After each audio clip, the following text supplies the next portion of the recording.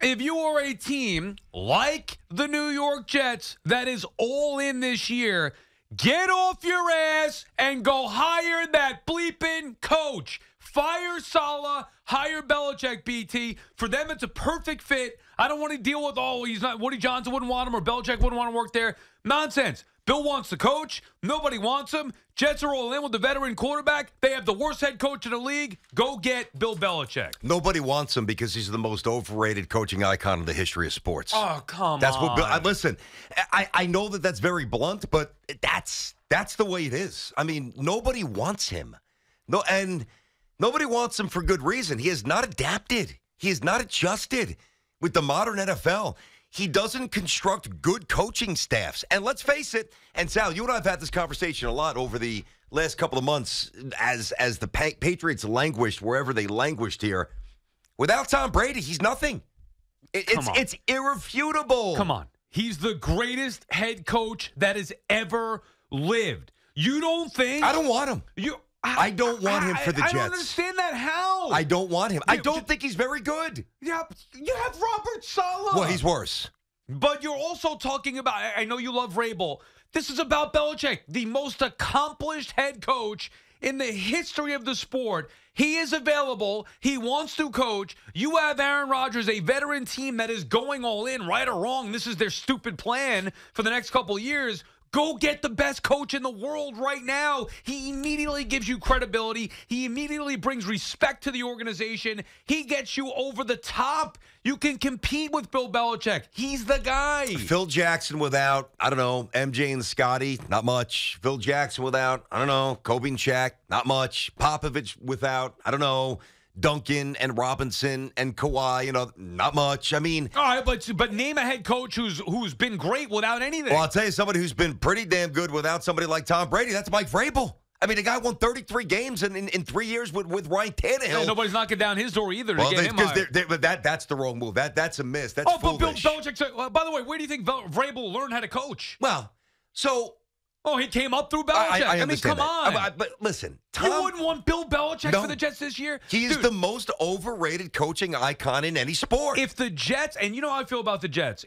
First of all, I love Aaron Rodgers, and I do think the defense is overrated, but I still think they have a shot to be a competitive team next year, right? If everything goes well. When does that ever happen? Yeah. If they get Bill Belichick, that's a game changer to me. A game changer. I give them as good of odds as anybody in the AFC to get to the Super Bowl with Bill Belichick. Their biggest issue right now is they employ the worst head coach in the league. Anybody will be an upgrade, but you could go from worst to first with hiring Bill. I don't understand how you don't like Bill Belichick. I don't trust him without Tom Brady. It's not about liking or disliking. It's about judging who he is based on several different layers of merit, with Tom Brady, without. Now, again, you are right. The other coaches, if you take away those players, they're not quite the same. I understand that. Pat Riley without magic, I'm not sure he's Pat Riley, but you need to understand this. And if you tell me, if I'm missing something, tell me. 20 years with Tom Brady, which, by the way, the Dolphins sucked. The Bills sucked. The Jets sucked most of those years. 249 wins and 75 losses, 17 division titles, 6 Super Bowls. That's with Tom Brady. 9 years, not 2, not 3, not 4, 9. It's a decade. 82 and 98, 1 playoff win. And many of those years, bad. Not like, but they lost a heartbreaker in week 17 and they just, no, they drafted second this year, whatever it is, second, third.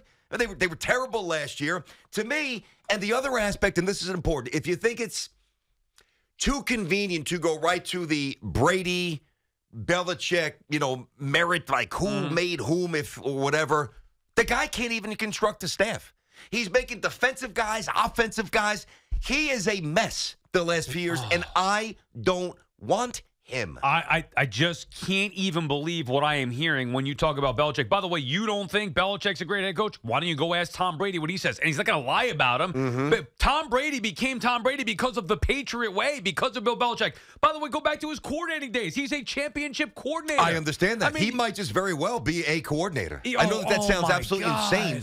Sal, if Tom Brady went to Tampa and he was awful, he won a Super Bowl. There's no better in-game. This guy's in the lottery every year without Tom Brady. Stop. There's no better in-game tactician than Bill Belichick ever. Period. End of story. Can we quantify that? Serious question. How do we quantify that? Watch him. Let me guess, because he knows the rule book as well as anybody. Great. Yeah. Let's quantify. So he's the greatest in-game coach in the history of sports now. And I'm not even saying that you're absolutely wrong. I would push back, but can you back up that statement? I know it sounds grand. I don't really know what you mean by that. You need me because with Tom Brady, he's a great coach. Without Tom Brady, he gets his teeth kicked in. He does. Again, I'll give you any coach that's ever walked the face of the earth in any sport. Take away their best player. What are they? I get that part. I give you that a little bit. There's a bit of a concession there. That's one argument. Now, here's the other one. Who drafted the greatest quarterback and developed the greatest quarterback of all time? Which head coach? Well, that was the Patriots organization. And before you start going, because I know you have more. We know the answer. Keep in mind, if they loved him that much, they bypassed him in round 5 for a safety who never played, and in round 4 for an offensive lineman who basically stunk and was out of the league in 2 years. And by the way, it's not like Belichick showed up and said, my God, look at this amazing talent we stumbled upon in round 6. I'm sorry, Drew Bledsoe, you got to sit. No, Tom Brady would have collected dust for 3 years, and he would have been on Wall Street if Mo Lewis didn't basically break Drew Bledsoe into 2. That is not true. It is. That's the only reason Tom Brady played. It wasn't like Belichick said, wow, I know we gave this guy a boatload of money. In general, you've got to acquiesce to the contracts. But what he's doing in practice is so impressive. I've got to sit the vet. And this kid's got it's the keys to his kingdom. He lucked into it. Let's deal with facts here. One team drafted him. One team developed him. That was one head coach, Bill Belichick. The other thing is, you're right. He made the decision to start Drew Bledsoe, right? It was the more accomplished quarterback. Then when Bledsoe came back that year and was healthy, Belichick also made the decision to stick with the young kid and won a Super Bowl, not because of Tom Brady, but because of the defense. And he's a defensive mastermind. So you could minimize Belichick all you want, and I don't think we're going to disagree on the fact that anybody would be an upgrade over what the Jets have. But they have a rare opportunity to where I would think initially there's no chance Belichick would even look at the lowly Jets. We know how he feels about the organization. Now, all of a sudden, he's desperate because he wants a job. He wants to get that record, all-time winningest head coach. He wants to coach. He said it. And the Jets need a head coach because they have the worst head coach in the league, and they are a win-now team. It's a perfect fit. If they ever abruptly pivoted, and now they don't have the guts to even think about doing this. Let's call it the way it is. The Jets will not do this, and I don't want them to. I'll yell and scream about it every single day. Dude, do you want to win or not? Yes, but here's the issue. So let's just say, and I'm going to acquiesce to Sal for a moment. You know where I stand, but I'm going to jump in alignment with Sal for a moment here. So, wow, Belichick, nobody. You know what? We got to go for it. Rodgers is 40. Let's give it a shot. Right. Okay. Let's say the Jets, I don't know, don't win the Super Bowl again next year, right? You know where you are? You're right back to where the Patriots were, an overrated head coach who cannot develop a young quarterback. But it fits. That's where you are, who feels old. Let's also say that. Pete Carroll's the same age. Pete Carroll projects young. I'm sorry. Bill Belichick feels old. It fits. He feels done. It fits their timeline. Doesn't fit my timeline. I don't want him. It's theirs. I don't want him. Then blow the whole thing up and go with the young head coach and offensive coordinator. I'd be more impressed with go get Vrabel. No, Chargers didn't want him. Panthers didn't want him. The Raiders didn't want him. The Titans, nobody wants. The Falcons don't want him. Why? Those same teams don't want Vrabel either, and also they're not in the same situation as the Jets. Jets are in a peculiar spot here with Aaron Rodgers. I think it's a no-brainer to at least go do whatever you can to get a guy who now may be desperate to get back in. BT and Sal and the Fan, our friends at Town Fair Tire, remind you that at Town Fair Tire, you always get the guaranteed lowest price on name-brand tires from Connecticut to Maine. Nobody beats Town Fair Tire. Nobody. Stefan is in Huntington. What's up, Stefan? Hey, how you guys doing? First-time caller. Thanks for taking my call. Thanks for making it. What's awesome. What's up, buddy? I just wanted to talk about Belichick and why he deserves to be on a roster, whether that's the Jets or any other team. I mean, they're talking about a guy who's been to almost 20% of all the Super Bowls that have ever existed. I mean, his track record speaks for himself, like you guys mentioned earlier. He did it with the Giants as a coordinator. He did it with the Pats. I understand why a young team who's looking to the future wouldn't want to take him. But a team like the Jets, you got nothing to lose. Why wouldn't you take this Steve, shot? because I think he's done. I think the game is passed him by. That's why. I honestly do. I think he's anti. I think his concept. Not. I don't want to say his defensive concepts. I don't know anything about his concepts in terms of like the minutia. Right. But just his approach to modern football, I feel like it's passed him by. You don't think he would bring instant credibility and respect to an organization that has been a laughingstock basically since its inception? Well, yeah, of course, if there's a press conference and Belichick's there, yes, everybody's going to be enamored with it for a moment. It's okay, not great, LOL fantastic. Jets, it's not SOJ. Well, it's the greatest head coach of all time with one of the great quarterbacks of all time going to try to win a Super Bowl. No, I understand that, and I can see why it's appealing for some. It's not appealing for me because I also don't associate this iteration of the Jets, while it's been wildly disappointing and I'm frustrated with everything that's transpired, and I've gone back and forth with my degree of trust in the GM, you know where I stand on the head coach, like the same old Jets and the laughing stock, that's not this team. This is not fake Spike. This is not Blair Thomas. This is not, late hit Gastineau in '86. This is not 3-13 and 1-15 back-to-back with Kotite. This is different, Payne, because we thought we were going to be good this year. To me, this is a Hail Mary for a guy who is trying to chase down Shula. And let him chase down Shula on somebody else's time. Bob is calling from Southern Connecticut. What's up, Bob? Hey, guys, what's going on? First of all, I want to say that I'm 100% on BT's side here. Sal, you're just a little nutcase, that's all. But that has nothing to do with it. But anyway, I'm a nutcase because I want the Jets to hire the greatest head coach of all time. Yeah, no, guilty. It didn't have anything to do with it. Yeah. You're just a nutcase, that's all. But regardless, no, listen, man, I like you. So I'm just breaking balls. So anyway, as far as Belichick goes, he's had, or I'll say New York, the New England Patriots have had more first, second, and third round picks under Belichick's tenure than any other franchise. And he's developed virtually nobody. Yeah, I mean, have the Patriots ever had a good receiver except Randy Moss? They've drafted him.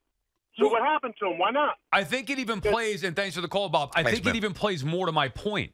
He doesn't have to draft and develop here. He's got to win in the next 2 years.